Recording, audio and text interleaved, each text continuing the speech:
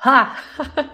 I love that little ditty. Hi, everyone. It's Haley Mirr again. Welcome back to our Lay of the Land series. I'm the Director of Operations at Mirr Ranch Group, and every other week, we're going to discuss the ranch and sporting property market, buying and selling advice, and the latest best stewardship practices, as well as topics currently impacting landowners across the West.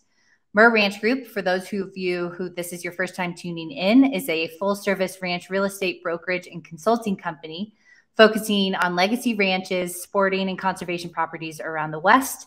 And today, one of the most important things that our clients face is conservation issues and conservation benefits. So today we're going to be talking about conservation in Colorado and what ranchers and landowners should know going into the process of purchasing a property. Thank you to everyone once again for submitting your questions. We'll try to get them on this broadcast, but please feel free to keep asking them during this session. If we don't get to all of them during this podcast, we will answer all your questions after this.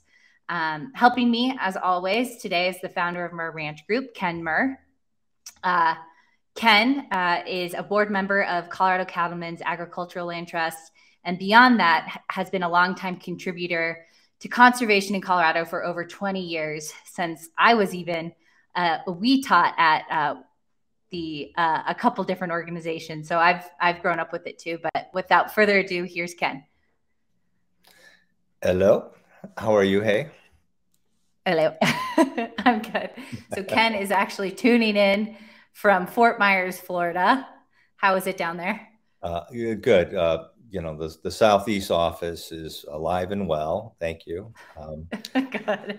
Glad to have you on board as always. And in addition to Ken, we're also going to be joined by one of our dear friends and the executive director of Colorado Cattlemen's Agricultural Land Trust, Erik Glenn. Erik Glenn has led Colorado Cattlemen's Agricultural Land Trust into being one of probably the best land trusts in Colorado. They have, I think, they cover more ground than any other land trust in the state, if I'm correct, Ken. And then beyond that, they also received the Land Trust Alliance Excellence Award in 2017 by the Land Trust Alliance. So he's really done a really incredible job.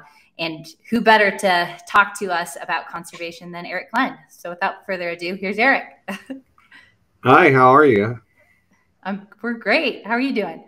Doing well. I wished I was in Florida and you could send some of that rain west, Ken. Yeah, I've got some baggies out there.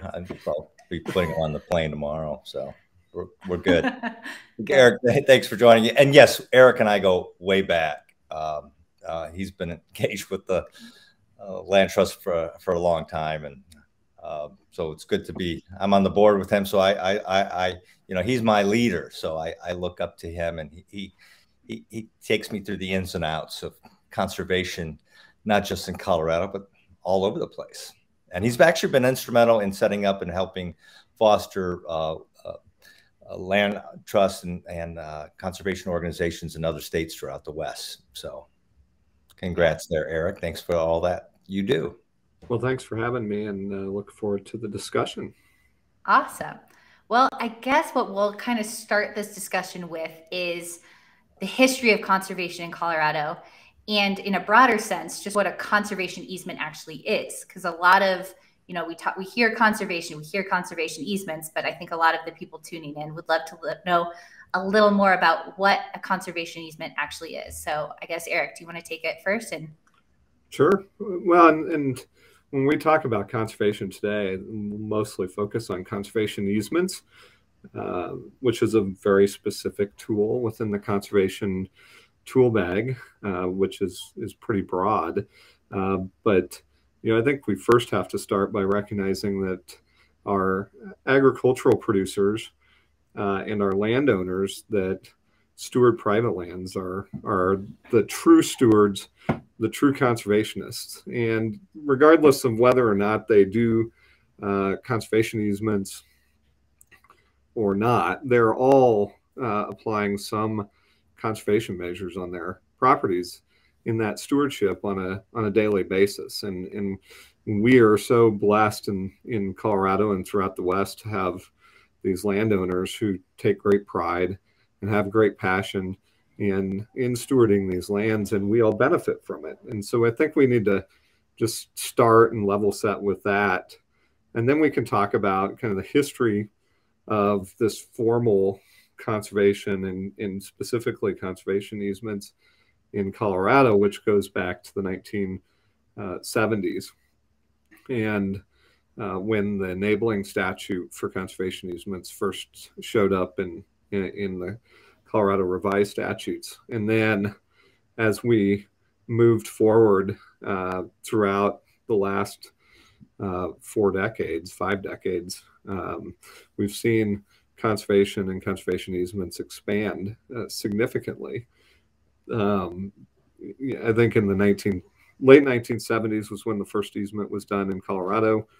I think there was probably a dozen or so in the 80s, and then in the late 90s, it really kind of took off as landowners recognized that easements could be a tool to help them with estate planning, and it could be a tool to help keep agriculture at scale in a state that was quickly developing. And that scale piece is important for agriculture, because once you start losing scale, then your scale of agriculture, then your input costs go up. It makes it more difficult to operate.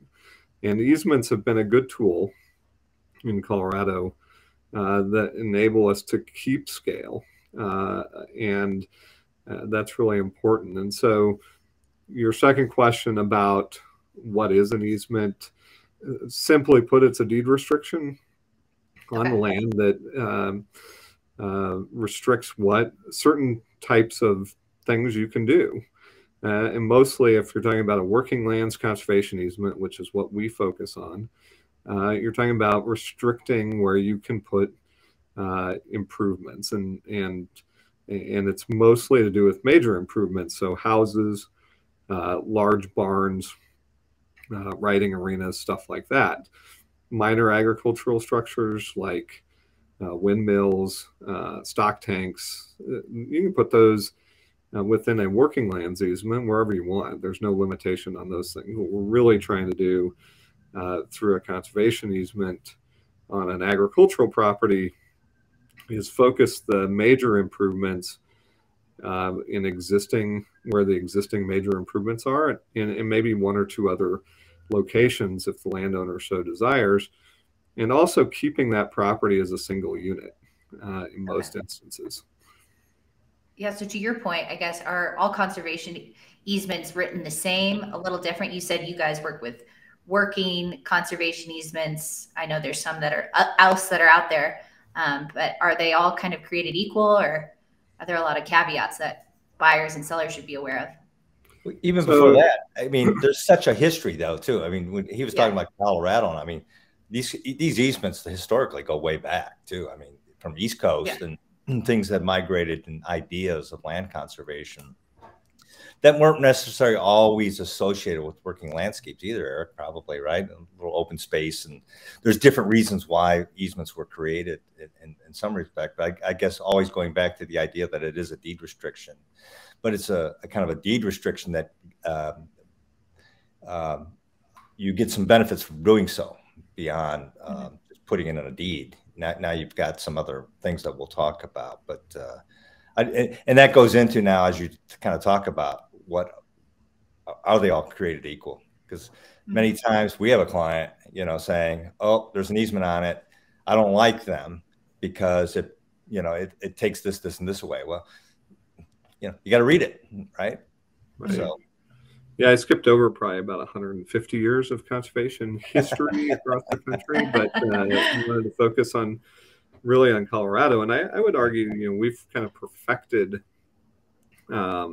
working lands conservation easements here at Colorado Cattlemen's over the last 27 years that we've been in existence. But all easements each easement's unique. And that's what is important for landowners to understand as you're looking at this tool, is that it is a document that you're going to negotiate with the easement holder, and potentially with some other partners that might be involved as well. But there are template easements, and there are organizations that will simply use a template organization and say, here, here's that template, and we're not going to change much about it. But and that's where it's beholden upon landowners to really pick their partners wisely and do their due diligence. If you're going to go down this road, there's a lot of options out there, and you can find the right option for you as a landowner, and what your needs and wants and goals and objectives are. And I think that's what's really important to understand is we can, within certain parameters, we can create as much or as a little flexibility in that easement as you as a landowner want. Now, the more flexibility you want in that easement for the future, the less value that easement's going to create. The more restrictive the easement is, the more value it creates. And so there's a balance for landowners that we work with as we move through kind of facilitating these transactions. I think an important point, though, and there's a lot of misinformation about easements, and there's a lot of misinformation right now about easements that's circulating around, that if you do an easement, that you're giving your land to the federal government, and that is just completely unfounded. And there's a belief out there that if you do an easement, and let's say you're a rancher and you ranch and you run Black Angus cattle, that you'll have to run Black Angus cattle for the rest of perpetuity. And again, it's just not the case. These easements, if particularly when done right, they really don't get into management. Easements are really a durability tool, meaning they're about keeping land intact to either be productive agricultural land, to be wildlife habitat, to be open space, to protect scenic viewscapes. They're not meant to say you landowner have to manage in a certain way, because they're perpetual documents. It would be absolutely wrong-headed to put prescriptive management practices in a perpetual document. Now, that's not to say that doesn't happen. It does happen on occasion. And again, that's where you got to pick your partner right. Right. And I mean, I guess, as Ken was even alluding to, there's been conservation easements throughout, the 150 years that you skipped. But why has it become so effective in Colorado? Like, what has Colorado done to make it so that it is such a benefit to landowners? The biggest thing we've done in Colorado is create incentives around conservation. So Coloradans have, going back to statehood, have identified themselves with the natural resources of the state. It's kind of who we are as people. It's who this state is. It's how we're largely defined. And because of that, we want to maintain that. And we want to maintain that for future generations. And one way to do that is to incentivize landowners to voluntarily conserve their lands for future generations. And we have the most robust set of conservation incentives in the country. We have Great Outdoors Colorado, which takes lottery proceeds in the state and applies them to helping purchase conservation easements on working lands and other lands across the state. We have a state tax credit, and this tax credit's actually transferable, meaning if you don't have a lot of state income tax liability, you can sell that credit to another taxpayer and get cash from that, which is really important for farmers and ranchers, but it's also a nice incentive for other landowners in the state as well. And those two funding sources are unique to Colorado. There's only, I think, 3 other states in the country that have a transferable tax credit. There's no state in the country that has such a robust lottery funding program as what GOCO is. There's some other states where a percentage of lottery proceeds will go to open space and natural resource conservation. But in Colorado, a vast majority of it goes here. And then we have the other kind of national incentives that exist and that you can largely utilize anywhere in the country. That's federal farm bill programs. There are programs within the U.S. Department of Interior, specifically through U.S. Fish and Wildlife Service and some other agencies, resource agencies under that branch of government. And then we also have state and local, or sorry, county and municipal open space programs. So throughout Colorado, there are several counties that have open space funding programs. Routt County, Steamboat Springs area is probably the most well-known in this space. It's been around for almost 25 years and it's done some incredible work in the Yampa Valley. But all the Front Range counties, from kind of the state line of Wyoming down to New Mexico, largely have these programs. And then most of the resort communities will have open space programs too. So when you put all that together, there's just a huge tool, a lot of opportunities for landowners who are interested in continuing that legacy of stewardship to be able to do that instead of having to look just towards selling off parcels of their land to find extra cash flow. The old back 40 scenario, right? Sell off the back 40, right? Which I realize that's where it came from, right? It was the idea of the great income. You know, as you talk about those things too, Eric, I think about, we do have a robust program in Colorado compared to other places. Like I'll go into, you know, places like Arizona, for instance, and there's hardly any incentive, you know, within the state other than some of the federal tax. But even with all the incentives, you know, I kind of learned a long time ago too, you still have to have some charitable intent. Right? When you approach these things, because you know they're in perpetuity. And that's the whole idea. There has to be some charitable intent. Do you still agree with that concept behind these?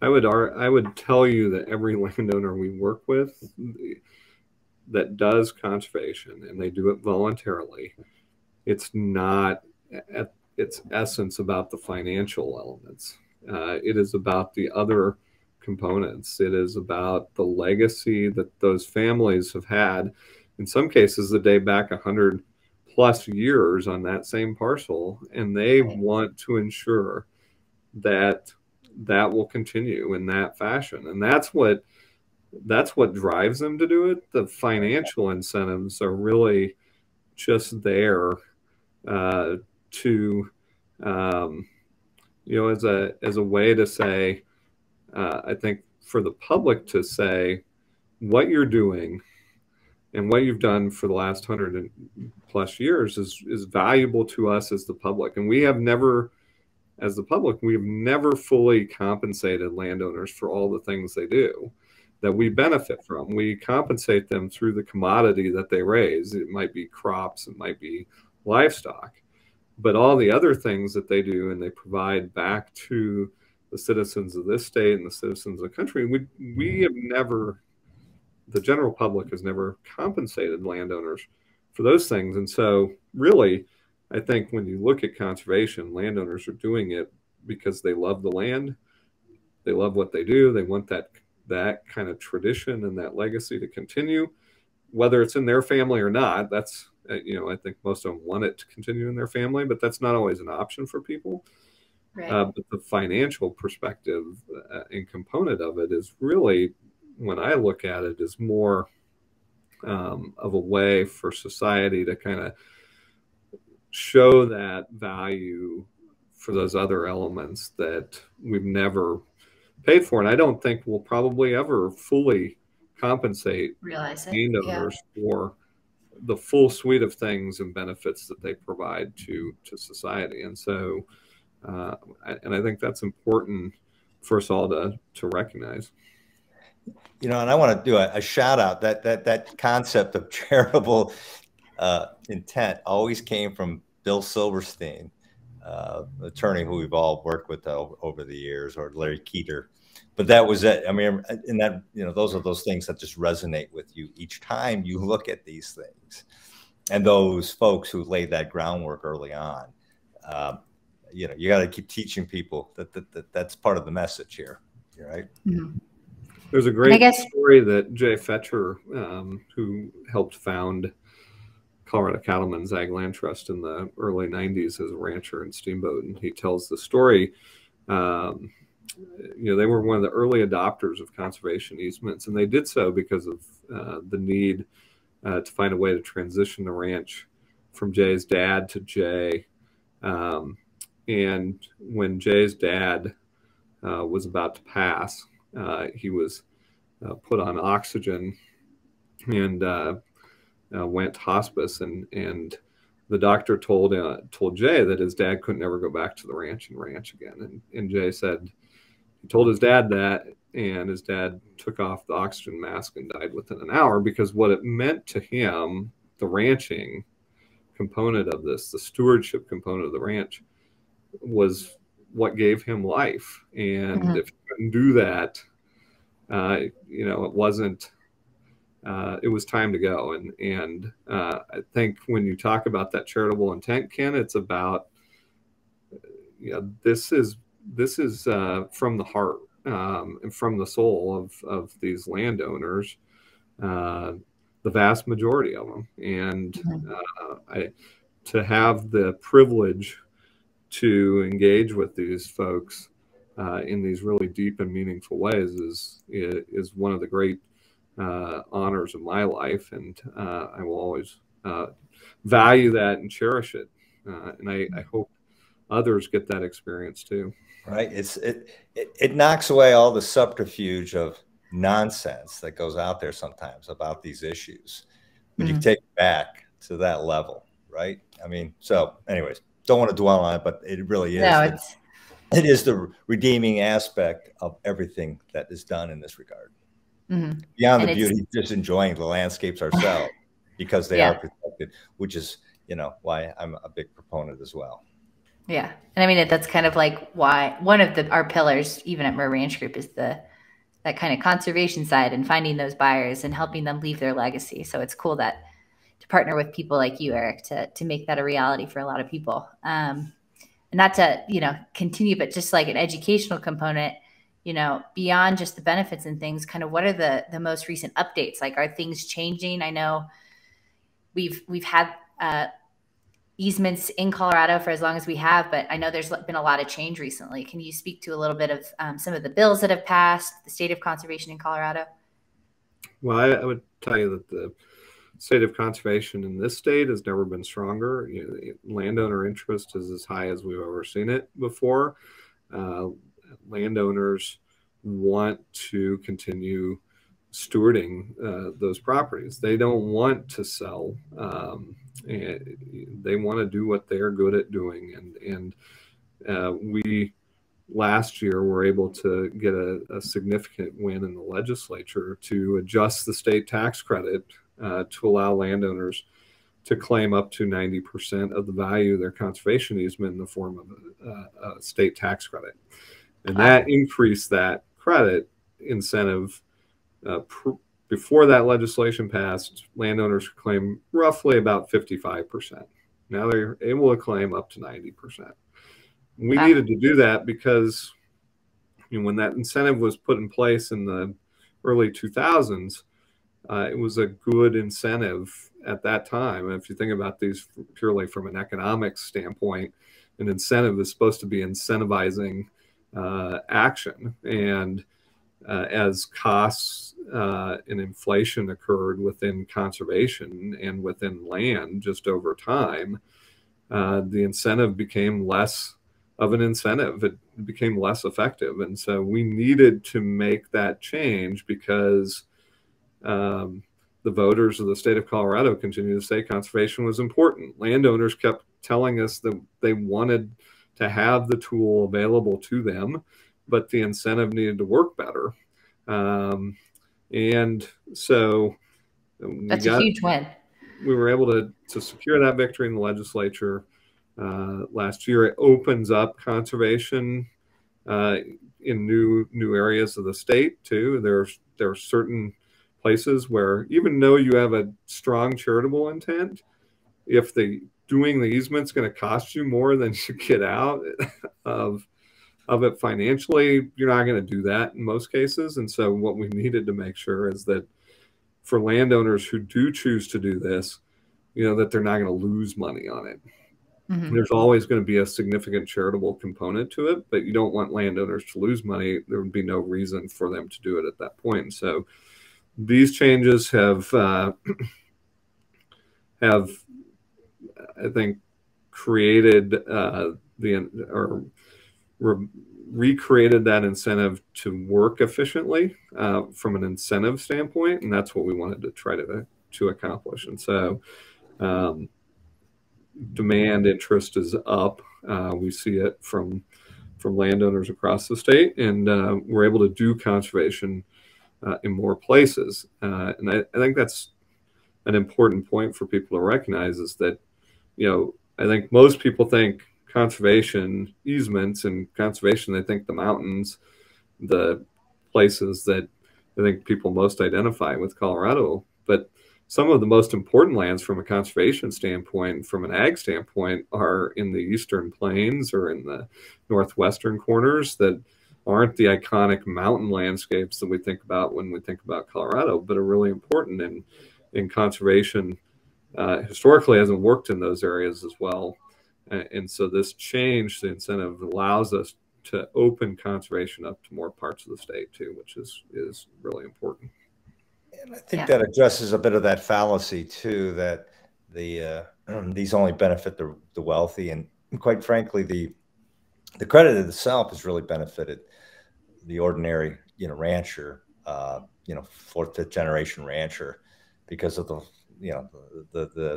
federal tax, income tax benefit was really not applicable to them. So these have been really, what I've seen as I've been participating so long with the organization, was that aspect of it itself. And it was a great,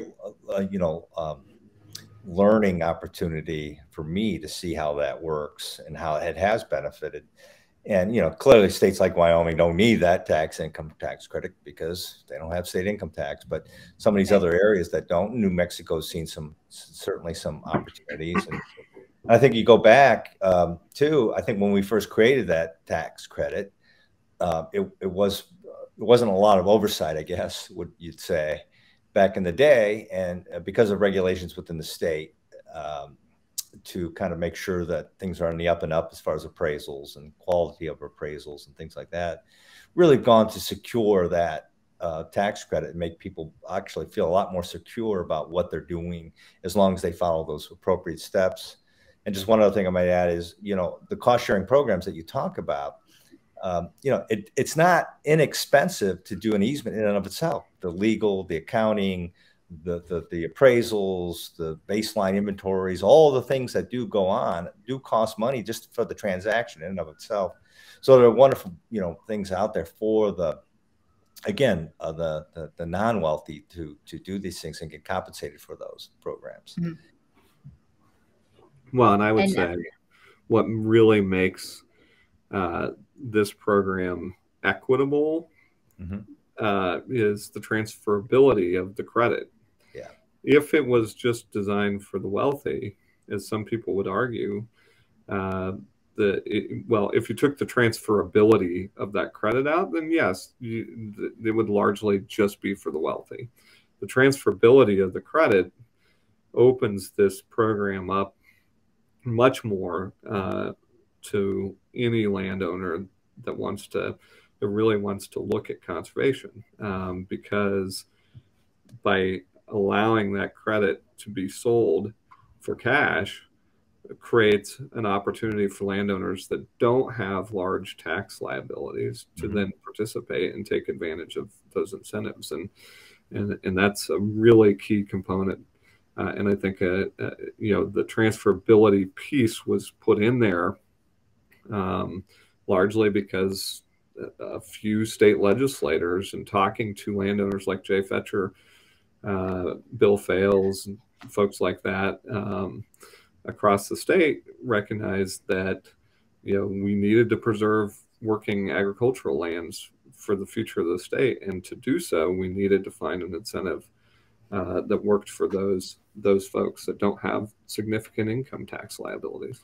Right, but you know, and in my world too, it's both. I mean, you know, a lot of our clients are high net worth individuals that do participate in those things, but again, it still goes back to some of the donative intent and why they're doing that, and it's really never all motivated by the tax part. You know, the interest in the conservation comes first. Yep. Or preserving the legacy. And just to break up the conversation a little bit, we've had a few questions come in about some of, you know, conservation easements and how they relate to landowners, buyers, sellers. Someone messaged and said, "I've heard a conservation easement can diminish the value of a property. Is that true?" I know a lot of people, when, you know, they come in, they're like, we don't want X, Y, and Z, or we do want X, Y, and Z. What do you guys have to say about kind of that old wives' tale that it diminishes the value of a property overall? I mean, it's sort of what it's intended to do, right? You're restricting the property or placing restrictions on it, so there's less that you can do with that property as the owner. And that is how you create value for that conservation easement. It's the difference between the unencumbered, meaning you can do largely what you want with it, and the encumbered value, that's your conservation value. So it does. I mean, it's intended to do that. The problem that we've recently been seeing is that the marketplace doesn't necessarily indicate that that's happening. So we've seen properties with easements sell for as much, or in some instances even more, than properties that are similar without easements. And we're seeing that not just in Colorado, we're seeing it in Montana, Idaho, kind of across the West. And part of that is, I would argue, and Ken, you and I could probably get into a long debate about this on real estate trends, but I would argue we're seeing some of that because the early adopters of conservation easements, a lot of them had some of the best habitat. Right. They had some of the best resources, and they were some of the best stewards. And so when you put those lands up in the marketplace, and you got a buyer who's coming in who wants to purchase the property for maybe a private retreat, maybe they want to purchase it for hunting, whatever, and they compare a property with an easement that still allows them to do all the things they want to do, but it's got better resources than a property that's unencumbered, but the resources aren't quite as good. Do you really care if it's got an easement on it or not? Right. There's a point, right? Things you want to do with it. Well, it goes back to that adage when I was in law school, right? They say property's about a bundle of sticks, right? You got all these sticks. So these conservation easements, you know, do you have 100 sticks to your property values? Well, are you taking 2 out to do this easement? Are you taking 5 out? Are you know, what is that? What level of impact are you doing? And that really goes back to the terms of the easement. You got air rights, you got subsurface rights, you have all these things. And I think people sometimes just think like these things are all prohibit so many uses. And it comes down to, it really is about building envelopes and, you know, or number of residences or things like that. It's not necessarily, oh no, you can't have deer, can't hunt, you can't graze your cows, you can't do this and that. And it goes to the nature of the industry of making sure that the model easements that we use are good. They're negotiated between, you know, the landowner and the land trust. And it's always good to have advice as to what you know, because it is in perpetuity. So you want to kind of look back at it and say, is this work? And that's the beauty of the Cattlemen's.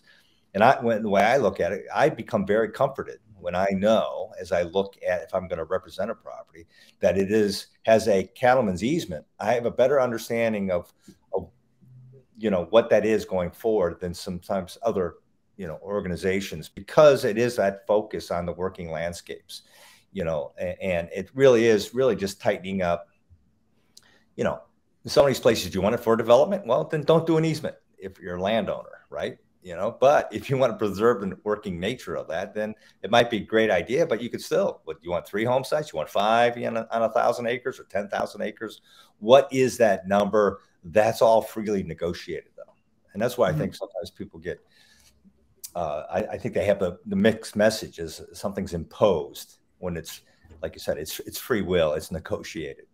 Right. Well, to that point then, we just had another question that came in that is a good segue from this, but does this mean that the future buyers of this land that is encumbered will be encumbered with those same restrictions in perpetuity that were negotiated in the contract? Yeah, so at least in there, again, I think an important point is there are many different types of conservation easements. There are actually non-perpetual conservation easements, but for the most part, when you hear the term conservation easement, you're going to be thinking about it from a perpetual standpoint, and meaning that those terms that were originally negotiated by the landowner who granted the easement are going to carry forward to new owners. And so as a buyer, and when these properties come up, it's really important to understand what those terms are. Can you live with them? Do they allow you to do what you want to do with that property? And again, I think it's just like the landowners who choose to do a conservation easement, which is a choice and it's voluntary. Buyers who buy properties with conservation easements, that's a choice too, and they do it. They should be able to do it with their eyes wide open and fully knowing and understanding what the terms of the easement are. And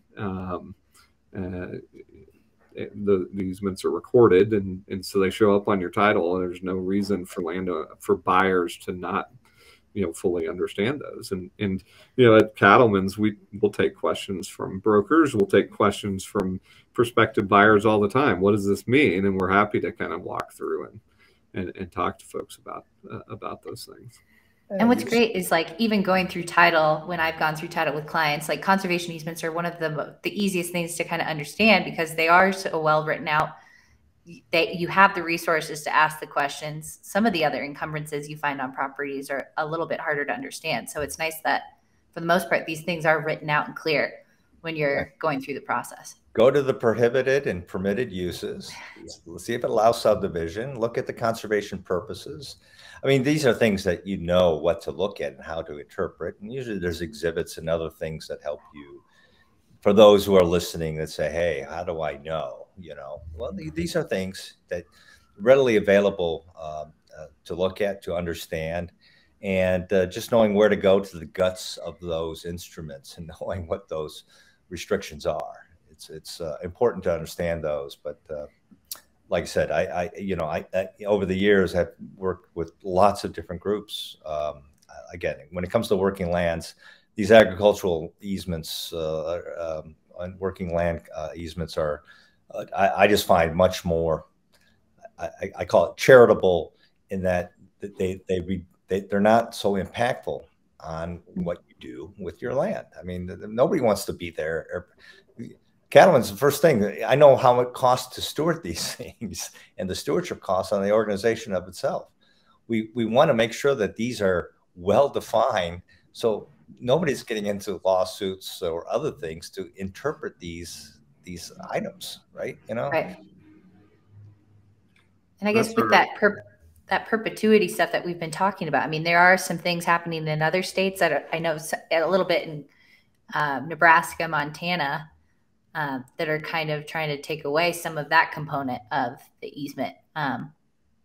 We kind of talked about it a little bit before this, but yeah, again, it goes back to misconceptions about what easements are, how they're used, what they can and can't do. That there's a segment of policymakers right now that are bent on prohibiting landowners from taking part in perpetual easements. And to me, all you're doing is inhibiting somebody's private property rights further. And right. The funny part is that the proponents of these legislative initiatives are saying we're the champions of private property rights and preserving your property rights, because we're telling people they can't do, they shouldn't have the option to do a perpetual conservation easement. And as someone who grew up in the West, who grew up in a very conservative community and a conservative family, it's just preposterous to me to think that somebody would come in and say, we're going to take away certain rights from landowners to make choices about what they want to do with their private property rights. And the counter argument to that is, well, when you put a perpetual easement on, you've taken the rights away from future generations. Well, anytime you make a decision with your land, you're making decisions that are going to impact future generations. If you sell that land for development, it's not coming back to be a farm or a ranch. And so the argument to me just falls flat. What we need to be doing is preserving landowners' ability to make decisions as best we possibly can. Can we make easements better? Yeah, absolutely. Can we do things to advance conservation that helps those future generations? Similar to what having more tools available to them? Absolutely. I think one of the things that I get excited about is, let's look at, okay, we put a conservation easement on a piece of property. That really, the financial benefit is all largely to that first generation. What can we do to help the second, third, fourth, fifth generations and advance additional conservation gains for those properties? And there's a lot of things we can do working together to do that. And that's where we should be focusing our time versus saying, you shouldn't do conservation easements. And I think it's important to think through visuals when we're talking about these things. So for us in Colorado, and anybody that's been to Denver, if you've ever driven towards Colorado Springs, when you get south of Castle Rock, the towns go away and you're presented with these great views of open rolling plains and bluffs, much as it would have been back when the settlers arrived here. Greenland Ranch and all that. Yeah, and it's always going to look like that because of a conservation easement. Imagine what a blessing that is for all of us in the state to have that versus a continuous segment of strip mall all the way down to Colorado Springs. And like what we see up north to Fort Collins. Or you go to Texas, look between San Antonio and Austin, right? I mean, all of that has become one giant developed area. And and I don't begrudge anybody for wanting to develop their land. I mean, that again, that's your landowner's right. But thankfully, there's landowners that say, I'd rather see this continue this way, and we should all be grateful for that. So I guess that's a great leading, just the future of conservation. Are there any new initiatives down the road or things that you're excited about working at CCALT that you would like to share with Ken and I?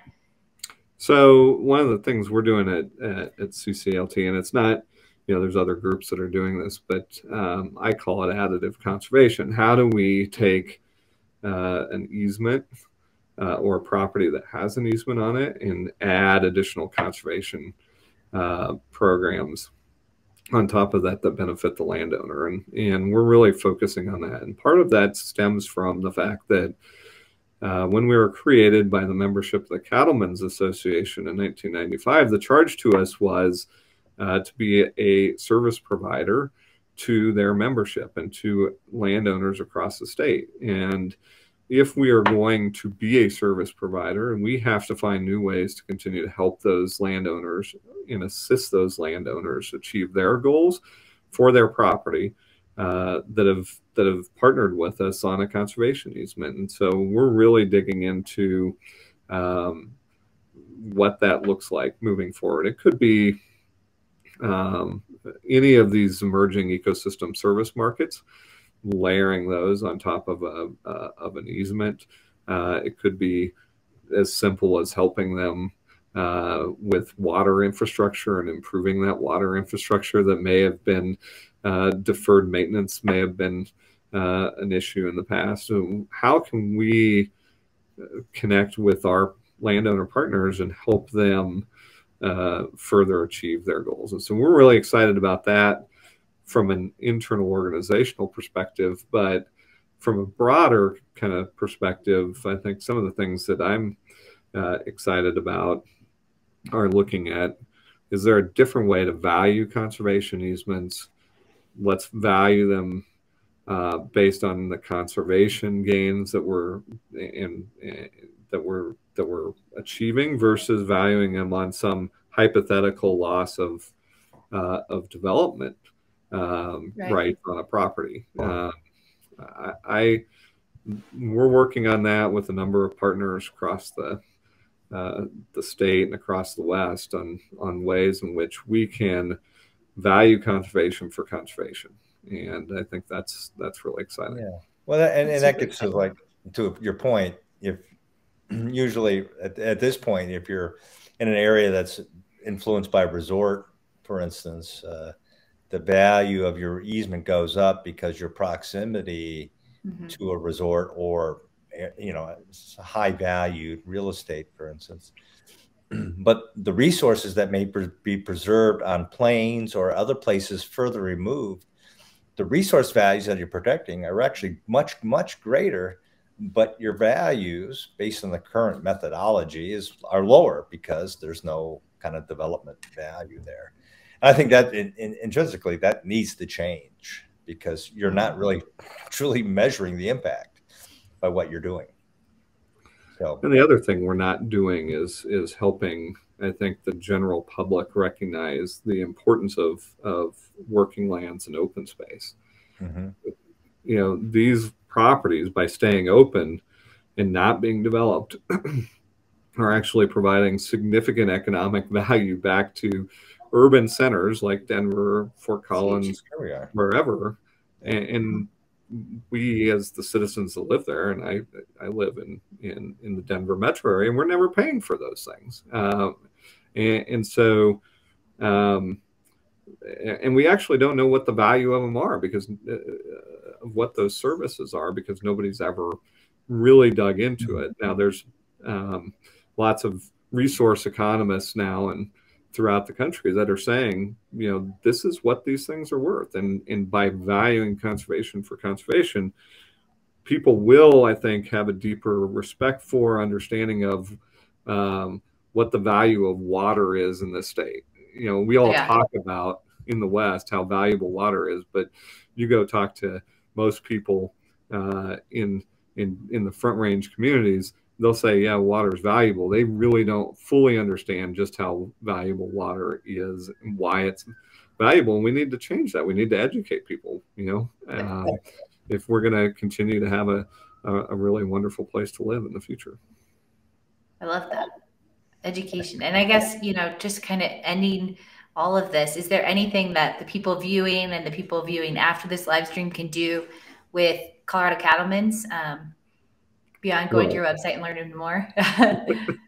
Well, I mean, like any 501c3 charity, we're always looking for folks who want to get passionate about land conservation and working lands conservation, and make charitable donations to us that we put back into the land. A fun stat for us is that for every $25 that we raise, we can save 1 acre of land, or conserve 1 acre of land in perpetuity. And that's a pretty good, Ken, what's the average value of an acre in Colorado? It's substantially higher than $25, but yeah, I'd like to find that somewhere.